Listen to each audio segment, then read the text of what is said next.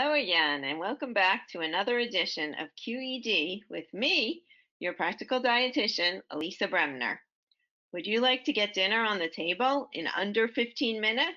Today's episode will give you a delicious idea. If you've been paying attention, you know of two easy ways to ensure your plate is healthy. Make half your plate vegetables and eat the rainbow. That is, make sure you're eating fruits and vegetables of all colors.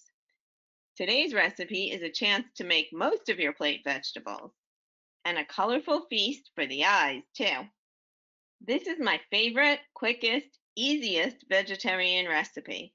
You only need 4 ingredients, or 5 if you include water: sweet potatoes, fresh kale or any leafy green, black beans, and hummus. First, prick sweet potatoes all over with a fork. Skip this step and you risk a sweet potato explosion in your microwave. Unfortunately, I speak from experience. Wrap the potato in a damp, clean towel and microwave until cooked through. You can tell the sweet potato is ready if you can squeeze it gently with your hand. Just be careful, it will be hot. Wash the kale and drain in a colander. Prep it by removing the woody stems and chopping or ripping it roughly. Cook it in a saucepan with a lid until bright green and wilted. Add the beans and heat it through. Meanwhile, mix the hummus and 2 tablespoons water in a small dish. Now you're ready for assembly.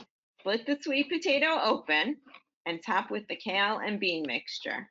Drizzle the dressing over the stuffed sweet potato and you're done.